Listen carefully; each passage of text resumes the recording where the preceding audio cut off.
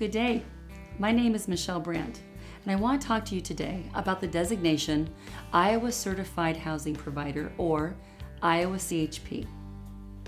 IaCHP is a professional certification that was designed specifically for residential property managers. This is a formal training program that was created to enhance management skills and educate students on current industry standards.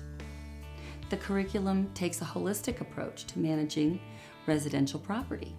I am a certified property manager with 25 years of both residential and commercial property management experience.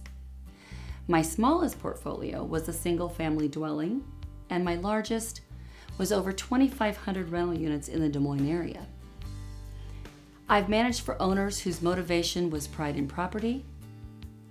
I have managed to the other end of the spectrum for owners who wanted nothing but to maximize their cash flow. I've also managed everything in between. The 5 courses I created and teach are a part of a 36-hour curriculum required to obtain the IaCHP. How to attract and retain quality residents is about preparation. We will cover how to attract, engage, and retain good residents. The key concepts covered are property assessment and correction, operations including staff readiness, and customer service training. We will also teach how to evaluate your competition, how to conduct a SWOT analysis. Because with a SWOT analysis, you want to make sure that your property is at its highest and best use. We then wrap up the day talking about marketing and building a sense of community. This can be done for the smallest of properties. Now the next course, Transforming Prospects into Residents, will build your sales skills. This sales training is founded on needs determination, building desire, and featured benefit sales techniques. This course features lots of opportunities to practice what we dread, the close. It's truly one of my favorite courses to teach because of all the aha moments. This then leads us into the residential application process. This is one of the most critical pieces you must have in place to successfully manage your property. Now that you have someone wanting to apply for your property, we tend to get in a hurry, or we do what we've always done. We get comfortable. We shy away from having a formal process, a process that can protect us and our assets. This course demonstrates why we need effective application screening. It identifies key components of what your tenant selection criteria looks like. It also provides the tools needed to evaluate applicants. Active property and community management.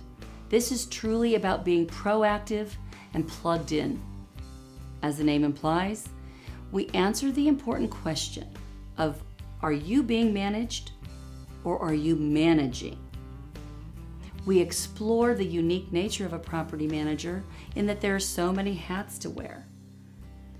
You must be effective, and so in this course we learn techniques and guidelines that if you practice them, they're intended to reduce vacancy, reduce property damage and loss, improve your organization, and strengthen your position as a manager.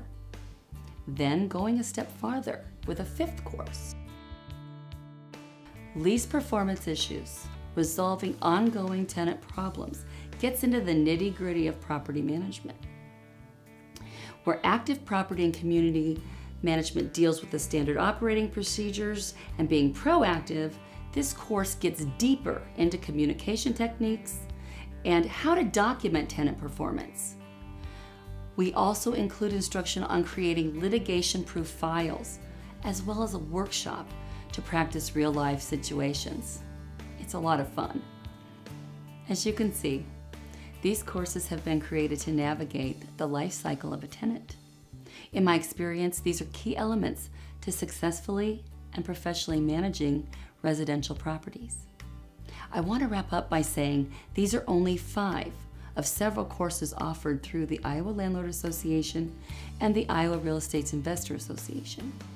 A complete course listing and more information about the Iowa CHP can be found at www.IaREIA.org. One last point, these courses, as well as the instructors, have the direct approval of the Iowa Real Estate Commission, and therefore they qualify for continuing education units, or CEUs.